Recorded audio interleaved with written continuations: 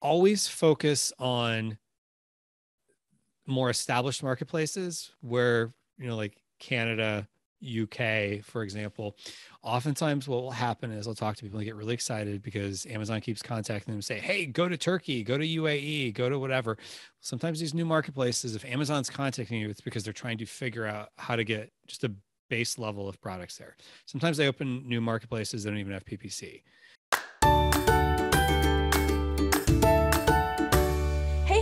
Welcome to this week's episode of the Amazon Files, brought to you by Mommy Income. I am your host, Kristen Ostrander, and today we have an amazing guest that's going to be talking about the Convert More Clicks Summit that we have coming up that I actually get to be a part of. I'm so excited about that. Of course, I'm going to be talking about why bundles are awesome and why you should add them to your business strategy. Now, Kevin has been here before, so if you haven't heard him, I believe he's on episode 164 way back in the day, but he's done so many great things since then, and so we want to be able to talk about that. His level of expertise also not just hosting amazing summits for e-commerce sellers, but also he is very well versed and an expert in expanding globally and internationally with your Amazon business. So we will definitely touch on some of that if you're interested in expanding from whatever marketplace you're in. Most of us are in the US here, but if you've got UK or even Canada, Germany, other places,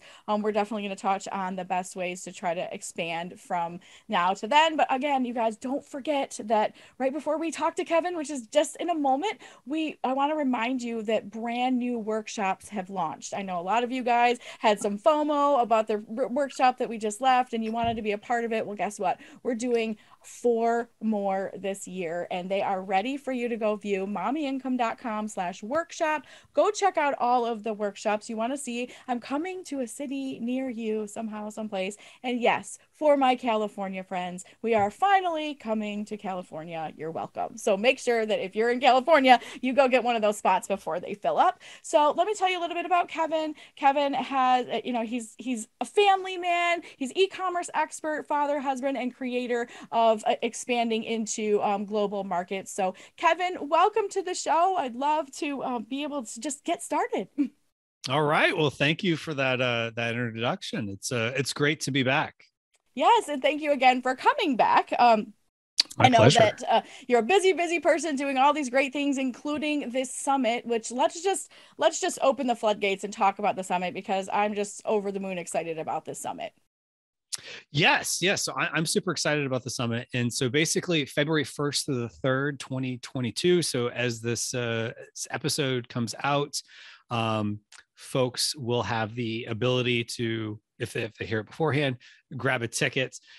We've brought in some of the best experts from around the Amazon world to talk about basically just the general topic of driving sales and getting more traffic and making more conversions. So it's kind of a really wide umbrella when you think about it for the Amazon space, and going a little bit of off Amazon, but primarily we're focusing on Amazon and how you can make more sales on Amazon, whether you're, wholesale bundler, private labeler, whatever the case is. We just want you to make more sales and do better. And we all just want to make more sales, which equals more profit and more money in our pockets. So we're all, it applies to everyone. And there are some super killer people coming on here to talk about multiple different strategies when it comes to converting more sales or bringing more traffic. You've got everything from people driving Facebook and Instagram ads to people that aren't using PPC and just naturally creating amazing products via private label and all this stuff. But in the end, we want to sell more product. We want to have more traffic. And so the, Convert More Click Summit is going to be something that everybody is going to need in one way or another. So let's tell us a little bit about your e-commerce background, because some people don't know you or have not listened to the old podcast, which they should go back and listen to be honest. But tell us a little bit about you and how you got into e-commerce. Yeah, so we'll go back a little ways, and I'll try not to bore people with this life story, but it'll all kind of come together here. So I used to work in hotels way back when. I worked in the convention center at a large hotel in Orlando. I was a manager doing events at a famous mouse place in Orlando before that. And so basically while working at this large hotel, we got bought out by an even bigger hotel company. And my level in the organization did not exist in the new structure. So basically, what that meant was I was asked to walk the plank. And so I think everyone was trying to do the right thing for me and, try to help me find the right thing. But it was just like, it was time to find something rather than climbing that corporate ladder, to go find something a little bit more entrepreneurial. And so I went to go work at a friend of mine's insurance agency in Southeast Florida, where I live now. And they were doing really well. And it was one of those things, like, we hear the term, when you work for someone else, you're working really hard for their dreams. I was living that. And so I was friends with these people. So I was seeing, and I'm happy for their success, and they've done very well. And I'm happy for that. But it was like, I need to go carve my own path. And that's how I got into e-commerce. I dabbled a little bit in retail arbitrage, very quickly realized I didn't like the treasure hunt. It was too much work, scanning stuff. And people probably look at you like, what are you doing? Oh my gosh. There's so many things. Like, yeah, the treasure hunt is great, but like retail arbitrage is like, oh, like you said, it is a lot of work, and it's a lot of not just physical work, not just mental work. I mean, you have to go and physically gather your inventory. And if we actually think about it, now, I'm not a retail arbitrage hater. As a matter of fact, I did retail arbitrage for many years, and it really boosted. It got me started. It got me motivated. It got me making really good money. The hard part is, if you literally think about how people do business in this world, right? You don't see Target buyers going out to other stores and scooping product off their shelf and selling it in their stores. I mean, Right. there's money to be made there, and I'm a hustler, so I understand, like, anywhere you can make $1, you should make $1, right? But the reality is, if you want a sustainable business, going out and scanning other people's stuff that they actually got for cheaper than you're buying it anyways, and flipping it, although there's profit for you, there's more profit for you other places. So learning that is like, oh my gosh, this is profitable, but also not sustainable. So we digress, right? Yeah, exactly. So you got to find sustainable models. So quickly realized that was not the model for me. I wanted to dabble into private label, and I decided, because this would have been summer of 2015-ish, while I was still doing kind of training and recruiting at that insurance agency. On the side, I also had a side hustle, as I know you're a football fan, so you'll like this. I was a high school football official. So I took a season's worth of earnings, blowing whistles and throwing yellow flags at high school kids, and basically decided that literally is like one of my dream jobs. Like, that would be so much fun to do that. Well, you could go to your local association. I'm sure, in Michigan, there is a, like, probably the Michigan High School Activities Association probably has local chapters in your area where you could sign up. If you want to talk more about it offline, I'd be more than happy. I don't do it anymore, but I did it for 10 seasons. About you, so that's amazing. Yeah, it was a lot of fun. And, one of the things I learned very quickly was, it doesn't matter if you're coming in with, a couple $1,000 or $1 million in this business, everyone gets to a cash flow crunch at one point. And really what it comes down to in this business is, you have two important components this is the way I think of it. You have to have product to sell and people to sell to. Amazon.com gives you a lot of the people to sell to. You have to figure out first, when you're starting out, what do I want to sell? But then from there, you have to figure out, okay, to scale, I either have to add more products to sell, or I find more people to sell to. And so when you're bootstrapping, sometimes you got to start, okay, what are the other places I could sell to? Because you start hitting a ceiling on the products you're selling. And so I started looking into, selling on eBay. At the time, people were actually talking about selling on Sears.com. Like, that was like a thing. Although they never approved me. That kind of puts us way, like, we're OGs, right? So oh yeah. I'm dating myself here. Sears, yeah. Like, these guys are really old. Yeah. I'll give another date myself here.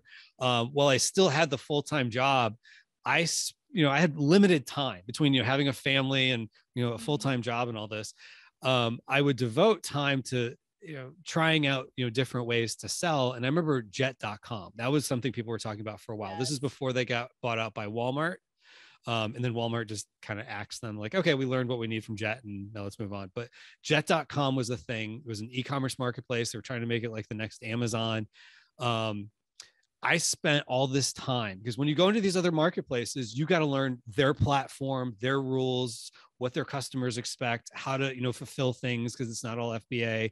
You got to figure out all these different components. And I thought, oh yeah, that'll be great. But I maybe made like $500 after spending a couple months worth of the time I had to devote to the e-commerce business, to devote to figuring out Jet. And it was like, yeah, fell flat. wah, wah, wah, Yeah, wah, right? wah, It's like, wah. dang. Well, but I bet you learned a ton about what not to do, right? And that's still Right. education. So Exactly. We learn a lot about what to do, kind of the, Socratic method, when the doctor's talking to you, they're trying to eliminate what might not be the case of before they give you a diagnosis. And so one of the things I learned was working was selling in international marketplaces. So taking my products, offering them in Canada, offering them into the UK, going into the rest of Europe, going into Australia. Tried Japan, didn't quite work out for me, but going back to the whole Socratic method, some things work, some things don't. And so going into international marketplaces was because I understand how Amazon works. Really just the money symbol is a little bit different. I got to price it different for the marketplace. And it's just the hardest part was the hoops you had to jump through in the front end. yes. Which And I so, believe you figured out and then started teaching people. Am I right? Isn't that what your talk yes. might be about on the summit we're talking about? Yeah. So at the summit, I will be talking about how you can create your own international expansion. Just because I think so many people like want to sell internationally, but there's just something scary about like, oh my gosh, I'm going to send stuff across the border and like, the customs officials are going to come to my door and like be mad at me and try to arrest me. And like, as long as you're not sending something like, illegal across the border, which you're probably not selling on Amazon. So yes. you're probably, if you're selling it on Amazon, chances are you're probably fine. Maybe there's some sort of compliance thing you have to do, especially if you're selling something like supplements. But by and large, if people in the US are buying it, chances are someone in Canada is looking for it right now as we speak. And someone else is getting the sale over the course of the time you're listening to this that you could have gotten if you were offering your product there. I will tell you the feedback I've received from my audience when we start talking international is most of it, which I believe what you're teaching is going to clear the air for them because you're the expert here of the a lot of the taxes and the money and the filing and like, do I now own a business in the UK or Canada? And then do I have to pay their taxes? And of course, the other thing is the shipping. If they're saying, well, I've got my stuff in a US warehouse, but now I have to pay to then ship that to the UK warehouse or some, I mean, Canada's a lot closer, and I know Mexico is an option as well now too, which if you're stateside, that's at least proximity wise a little bit closer than maybe going to Europe or other places. However, worrying about like, okay, what I have to charge in the US for this product, I would almost have to charge double other places, and is that above a price threshold that someone would want to pay in say Canada or the UK or something else? So I know that according to the feedback from the clients I've talked to, their number one fears really are about like legalities and taxes and things like that first and foremost, and then like, can I actually make money with all these extra expenses, coming to and from? Because a lot of people, they get their products from, they're not always importing at this point. And so at this point, you're becoming exporters. And then what does all that look like? And most people just say, forget it. I'm not going there yet. That's too much to worry about. So maybe you can help a couple pieces of information there to kind of like reel us in a little bit. And it's not as scary as we think. Yeah, exactly. And some of that is just the fear of the unknown. And anytime you hear the word taxes, everyone gets real nervous. So my disclaimer here, I am not a tax professional. So don't go out and, make tax decisions because some guy said something in a podcast, because it's all way too complex for us to get into every little nuance of what might be. And reality is we don't know. So go talk to an appropriate tax person. Now, with that said, I want to arm you with some of the right questions to ask the appropriate tax person. I got my pen. I'm ready. Okay. So here's one of the things that happens. So, well, let's take a step back. There's basically two buckets of taxes when you're selling internationally. There's sales tax, which you pay to whatever the local authorities are in that region you're selling, generally speaking. And then there would be income tax. So most of us, when we're in business, and if you don't have one, please pause this and go look for a CPA, be a real business owner, have a CPA to do your taxes. people will go to their CPA and say, hey, I'm thinking about selling in Canada. Can you walk me through the taxes there? And they look at them funny, like, I don't do that. No. So I've had people almost in tears, like, I want to sell in Canada, but I can't because my accountant doesn't want to deal with it. I'm like, okay, let's reframe the question. So if I'm going to the eye doctor later on today to pick up contact lenses. When they were checking out my prescription, if I had said, hey, I have a toothache, doc, can you do something about it? He'd say, no. And I would say, but you're a doctor. Why can't you do that? He'd say, but I'm an eye doctor. I trained for eyes. You can go to the dentist who's a doctor for teeth. And I would just go to the appropriate doctor. Well, it's the same thing with tax people. So your CPA or chartered accountant or wherever you live that does your income taxes, they're trained on the tax code for your filing, which is based on your profit, which will go to your, for the most part, depending on if you're living in a Western country, for the most part, your taxes will go to your local government. So for us, it's Uncle Sam. Even the profits you make in Canada or in Europe or Australia, those would all go to Uncle Sam, to the IRS. So the sales tax part, this is the part that scares people a lot too. Canada is nice because they do it very similarly to how we do it in the US, meaning it's added on top of the selling price. Now, don't want to get too deep in the weeds on it, but the simplest way to look at it is you got to register for a business number in Canada and get what's called a GST, HST number and an import number. So basically they give you a 9-digit number, kind of like an EIN in the US. And then you want to get the GST, HST, the goods and services tax, and the harmonized sales tax, basically their sales tax, as well as the import-export accounts. And those numbers will help you get your stuff across the border. And then Amazon will be charging you or charging customer sales tax on top of the selling price. Put that in your disbursements, and then you give that to the government at the end of the year, minus taking credits for things that you're going to be paying for over there anyway. They add sales tax on top of FBA fees, and you're going to be paying GST at the border. That is all credits. So if you collect 5,000 from customers and you have 2,000 in credits, you owe the government 3,000, to keep it very simple. So your customers just paid you back for some of the stuff you would have been paying for anyway to sell over there. So that also helps reduce some of the costs. That scary of a process. That sounds pretty normal. It's just like you said earlier, the fear of the unknown is what keeps us from moving forward. Yeah, exactly. And so we'll go back to, dating ourselves here in the e-commerce world. One of the first signups I ever got was for software, I should say, was something called TaxJar. Yes. And so at the time, nobody knew what to do with sales tax in the US. Like, it was very vague what you're supposed to do. And I had registered in Texas.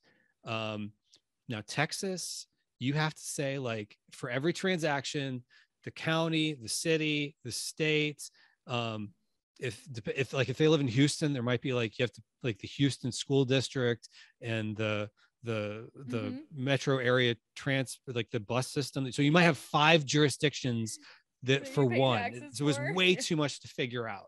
Mm-hmm. And it was like all these lines of all these jurisdictions, trying to calculate it on your own. So I ended up getting tax charged. With Canada, as we record it now, there's like 6 lines. It's basically, what were your sales? What did you collect? What's your credits? And what's the difference that you owe? I mean, it's pretty much, I'm oversimplifying it, but it's pretty much that. That's awesome. Yeah, I know. I think about that often with the friends that live in California who have all of these different taxes for all these different things. And like, it depending on the county and all the stuff, it's like all that. You just want to pull your hair out and be like, no, thanks. I'm just not selling in California. Yeah. So I totally understand that.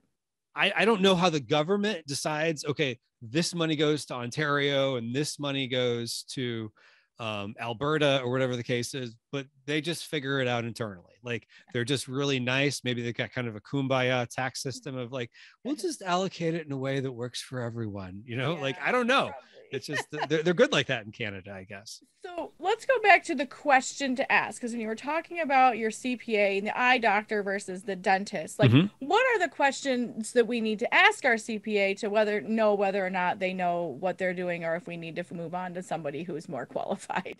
Yes. So what you would do is say to them, okay, I'm going to be selling in Canada, so I'm going to provide you with sales reports that will be in Canadian dollars. Now, most bookkeeping software has a version that does multi-currency, whether it be Xero or QuickBooks or whatever.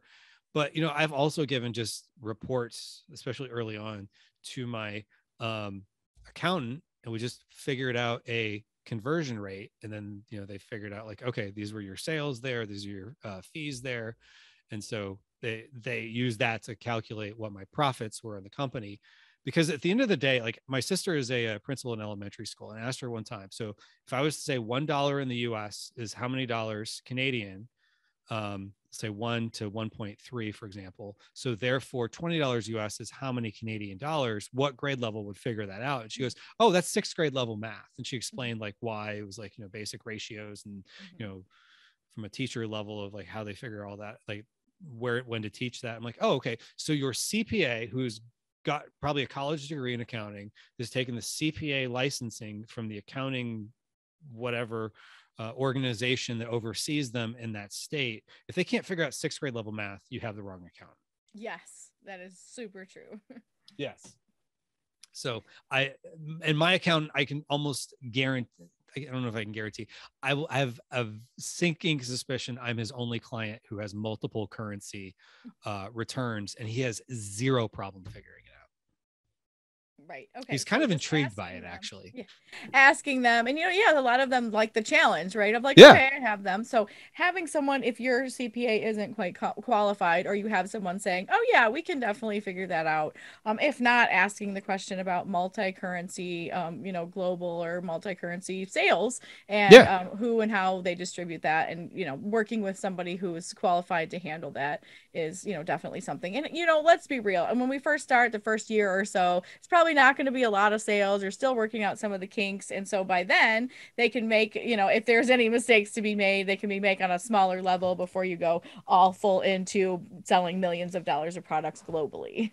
Exactly. And the good news is there's bookkeepers that know all this stuff that can, figure it all out for you, figure it all out for your accountant. Because as you get bigger, the more time your accountant spends on things, oftentimes is a higher hourly rate than what your bookkeeper would spend on it. So just something to think in mind too. But bookkeeping versus accounting versus all these right. different things. Your CPA has a higher level of education. They Mm-hmm. probably don't work specifically with bookkeeping as well. They probably have a bookkeeper. My sister's works at an accounting firm, so she does a lot of our e-commerce, taxes and all the stuff. But she doesn't do the bookkeeping part. She's just mostly the payroll and tax expert, and somebody else does bookkeeping, and they're good at that. So a good accounting firm someplace will have multiple people to help you. Let's not taxes be the reason that you don't sell internationally, because really it's really about those products, right? Finding the products that our international friends cannot get their hands on very easily locally, and meeting that need for them with the products that we have access to. Exactly. And going back to, finding the right expert. So a lot of people end up kind of doing Canada on their own. Now there are tax experts like sales tax and more out of Rockwall, Texas. Believe it or not, actually, they're really good at Canada. There's plenty of Canadian accountants that do, the GST portion for you. Now, if you decide to go to Europe, I wouldn't recommend trying to do it by yourself.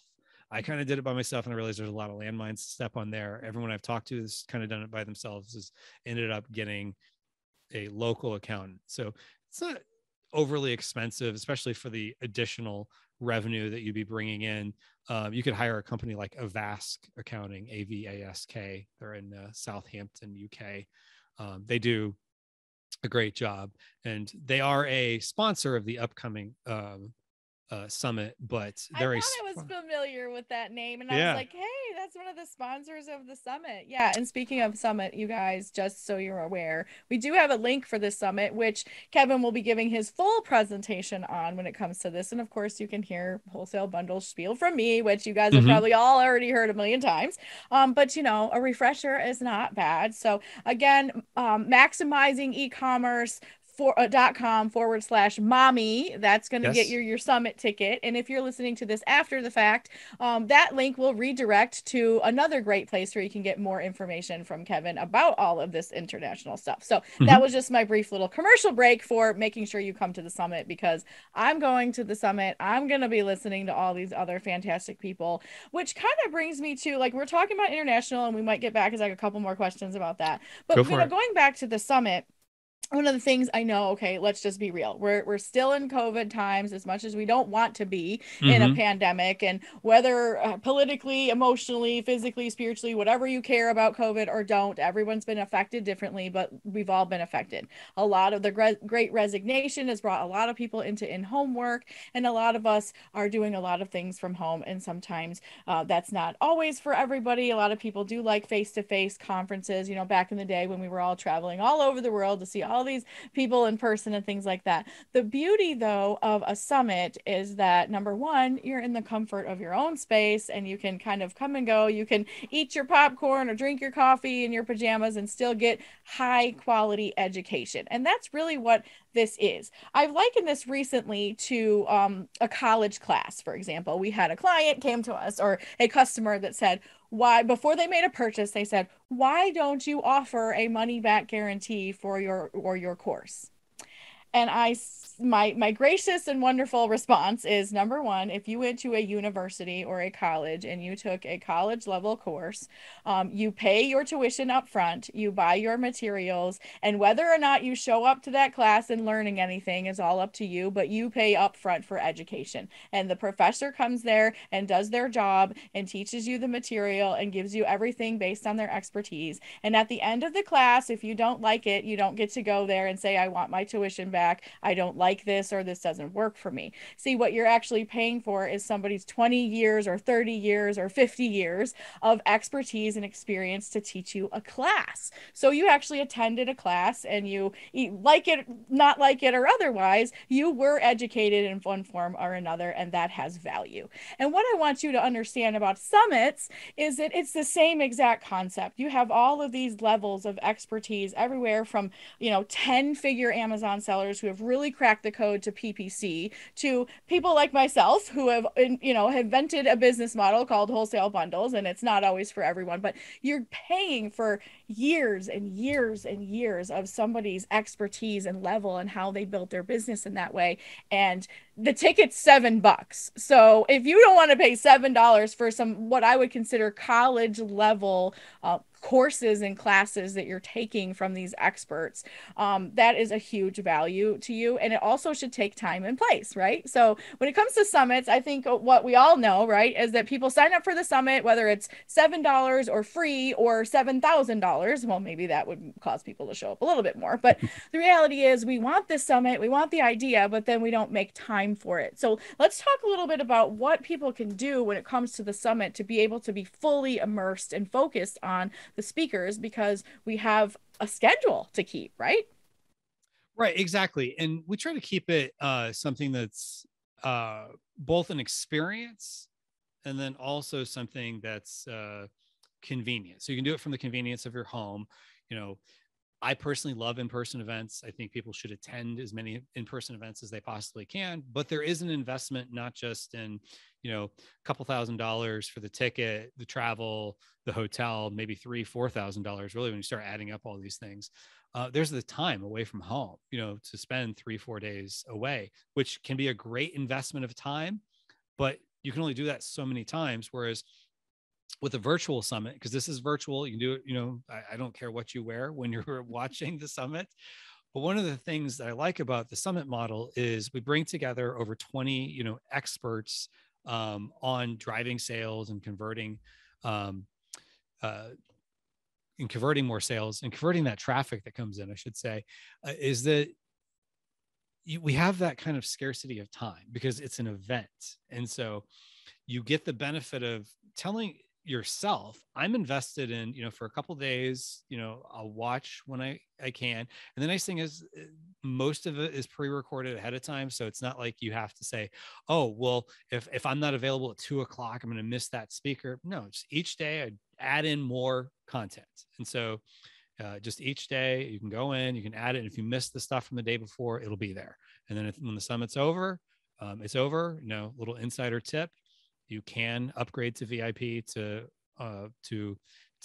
keep the recordings, because a lot of times I'm always amazed a much higher percentage of people than I think are going to purchase them end up upgrading so that they can keep the recordings. And then you could have lifetime access to that. And the insider tip to that is the best deal is on the confirmation page immediately after buying the $7 general admission ticket. I'm telling you, this is what's so important to me, is that those that cannot always come live and have a block of time to do, 3 or 2 full days of education, is that even in entrepreneurship, even as Amazon business owners, we need to be constantly educating ourselves on all of the things that can help us grow in our business. And this is like, for example, if you teach school, there's always, teachers are usually required to have a master's and then continually ongoing education. So if you've been a teacher for 25 years, you're still taking ongoing education because there's new developments, there's new ways to teach and learn math, there's new developments in the education space that our teachers need to be aware of. And so even when you're liking that to education, there's not a willy-nilly schedule when it comes to that. They teach class at a specific time and date. And so I think it's so important to, especially with entrepreneurs, to be able to have ongoing education, because that one thing that you learn in one session of even one of these could change your business for life. I remember a summit that I went to that even in the first 15 minutes of someone's presentation, I learned something that was life-changing that I did not know before that. And the cost of the ticket at that time to get into that summit, I think, was like, $30 or something like that. But I'm like, I got $30 of value in the first 15 minutes, and I probably could have not watched the rest. But then making the time and energy to educate yourself, so that means pulling out your calendar and making a commitment. If you cannot attend the summit the entire time with all of the different sessions going on, then block your calendar for the next Friday morning at, between 9 and 10 a.m. is your education time. And that's where you're going to class, right? You're going to go to class and you're going to, bring your pen and your paper, and you're going to take notes, and you're going to educate yourself on how to have a bigger bottom line. It's funny that recently someone while I was at the workshop, one of my clients said to me, like, what is the single most important thing that has brought you success over all of this 20 years? And one of the things I said was education. I'm constantly learning new skills, learning and adapting to all the new things that are going on in e-commerce, and even just being slightly aware. So I might not be selling on Walmart right this minute, but I'm going to sell on Walmart eventually. And so getting educated on how that process works is going to help me to eventually expand into Walmart, especially expand into international. So it's education and learning. And we get caught in the weeds, do we not? We get caught in the weeds and we're just doing our business and we're selling product and doing all this, and we don't make time for education, and then we wonder why we're not growing or that we're hitting a plateau. And so this is something that can make the difference between a plateau and actually growing and getting to the goals that you wanted to get to. Yeah, absolutely. And some of it is, like you said, it just takes one little golden nugget of information. It doesn't have to be, oh, I'm going to listen to all these and overwhelm myself with all these tasks that I think I should be doing. No, just pick one thing and follow up on it. And like, if you don't get at least 100 or 1,000 times the value of the $7 you invested into it, chances are then maybe you're not incorporating this into business. And so it doesn't matter if you're just starting out or, you're a 7 or 8 figure seller, you're going to find something that you could employ into your business to really take things to the next level. For certain. So can I ask you this? What do you think you're excited the most about a presentation or a specific speaker? That's just a personal question, I guess. I know that there's someone that you can't wait to see that presentation, and it's the your favorite one. Yeah. So that's the hard part, is like, I don't want to say sit through, I get the opportunity to be there to record with the speakers for almost all the presentations. And so I learn a lot. I'm taking notes. Like, I'm not just saying this because, I'm on your show, but like, I'm taking notes from your presentation. I'm like, I'm going to implement certain things by the Q4 of this year. So it's beginning of this year. So we're still figuring out our goals. I'm like, I can see so much how wholesale bundling could fit into my repertoire, so to speak. And so I've got, someone else coming on that I'm recording with later today as we're recording this, where she's going to be talking a lot about conversions. And so I'm sure I'll get something very excited. I get something excited after almost all of them, and it's just because we're all learning. And so even though I've been doing this not quite as long as you have in the e-commerce world, but still I've been involved in this since 2015, as I mentioned. So I've picked up a lot along the way, but I feel like I always level up when I learn from other folks. And the nice thing is with a summit like this is you have so many wide variety of people to choose from. And the benefit over, going in YouTube and like how to whatever is that sometimes when we've told ourselves, I'm investing into this event and the speakers at this event, and I'm excited about the speakers at the event, I'm more likely to take that information and implement it and take action on it. Yeah, absolutely. And that's what I love about it is that, you get all of these experts grouping into one place, and we don't have to do the traveling and going all over. And we also have ways to follow up and contact them and things like that. And if you can even learn one thing from that day to implement in your business that could change everything, why not increase your bottom line? So again, you guys, maximizingecommerce.com/mommy, that's going to get you into the summit. You want to get your ticket. If you're listening to this after the fact, there's still visit that link because there's going to be educational resources and other things that you can do to get the copy of that summit. Again, the summit is live and you can watch it during those times, but if you want the recordings because you can't commit to 3 full days of sitting and watching and being educated, then you can have the copies of all of those or recordings that watch at your leisure. And I always encourage you, make a schedule, make an education day, whether it's in your week or every other week or something, to where say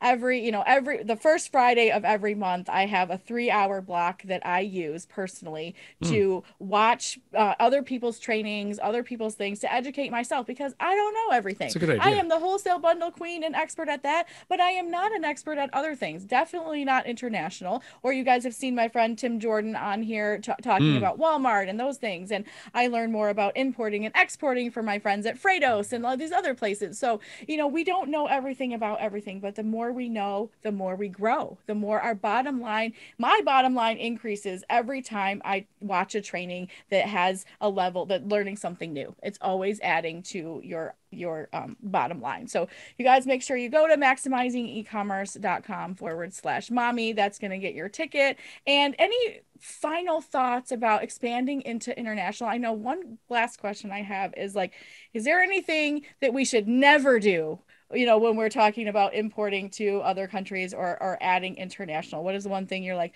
do not ever do the following? So one of the things I will say is, always focus on more established marketplaces where, like Canada, UK, for example. Oftentimes what will happen is I'll talk to people and get really excited because Amazon keeps contacting them and say, hey, go to Turkey, go to UAE, go to whatever. Sometimes these new marketplaces, if Amazon's contacting you, it's because they're trying to figure out how to get just a base level of products there. Sometimes they open new marketplaces that don't even have PPC. So for private label sellers, especially, having PPC at your disposal is pretty important. And if the customers aren't used to using the platform in that country, it's probably not worth your time. Or, some tools might say like, oh, you're going to have really good sales in Mexico. Well, maybe it's just they don't have enough data to come up with an accurate projection of what the demand might be. Or Amazon will have like one of the widgets when you log into Seller Central is oftentimes like, here's products with global sales. And it seems like it recommends Germany a lot, and it doesn't always work out that well. Maybe it works great if you speak German and you understand the culture, but for those of us who are more English native speakers, it doesn't just, it doesn't translate over quite as easily, especially if you don't understand the culture and whatnot. And so And that stick is with English absolutely marketplaces first. that's a great point, because even still, I actually had a couple of international students come to my workshop, and one of the Mm, things that we discussed and understood was understanding the culture, because the number one answer for I tell people this up front when they come to my workshops, is like, the answer all day long is going to be the customer. So if I ask you a question and you say the customer, you're going to be right. And so right. just answer the customer every time. And what he was bringing to the table was the fact that he said, my problem sometimes with picking products for the US market, because he is of he's originally from India, is the fact that he's like, I'm still trying to understand the culture and what the buyers need Mm, before I can meet a need with their with a product. I need to understand what is it that people need, and data only goes so far. You actually have to be aware. And so I hmm think that was an excellent point, because if you have been to Germany, for example, or you're of German descent, or you understand that, or maybe you've done lived in multiple places, that is an advantage for you to understand the culture and what they buy and how they use their products and who, what, when, where, why, and how, because it is different in every location, every culture, everything. So the advice, I guess, is starting with things you're a little bit more familiar with marketplaces that have been open a lot longer. So your Canada, probably UK, I'm hmm guessing, and then what would be another third market you think is Maybe safer? then dab into to Germany. Germany's a higher level of complexity. Australia, the sales aren't necessarily huge, but it's pretty easy to get into. But as far as timing, if you have limited amount of time, I would go Canada first and then level up, because it's a little bit more challenging to go across the pond to the UK, just because VAT's more complex than GST. So you want help there, and you want to price things differently because their prices include the value added tax. And then maybe go to Australia, which is pretty simple. Like, most people don't even need to register for anything over there, especially starting out. And then maybe go into mainland Europe, which is a little bit more challenging after Brexit. So that would be kind of my path I would suggest to people. Awesome. Well, that's definitely enough for people to get started. And can you let everyone know, of course, besides the summit, which we all want everyone to Mhm. come to, but if they don't come to the summit, how can they get in touch with you, and where can they find you to learn all about what you're doing? Yeah. So appreciate that. So I've got podcasts and YouTube channel of my own, Maximizing E-commerce. If you go to youtube.com/maximizing e-commerce, all one word, no dashes. As well as, you could always feel free to email me if you have questions, Kevin@maximizingecommerce.com. I do have services to help people launch into international marketplaces, because sometimes it can be difficult doing it on your own. And then just go to maximizingecommerce.com/mommy. And if you are listening to this before the end of the summit, then great. You can get a ticket and check out my presentation there. And then also, if it's after the fact, you can at least get some resources for international expansion. Awesome. Well, Kevin, again, thank you for coming back to the show and helping us a little bit more with this. I'm really excited about the summit and the education there. I've got my, basically my materials and snacks ready to be able to jump in the summit, which is actually tomorrow. So for you guys that are kind of listening to this in the moment, literally do not sleep on this. You're going to get a top level education. And again, you don't have to watch every single one right in these next couple days.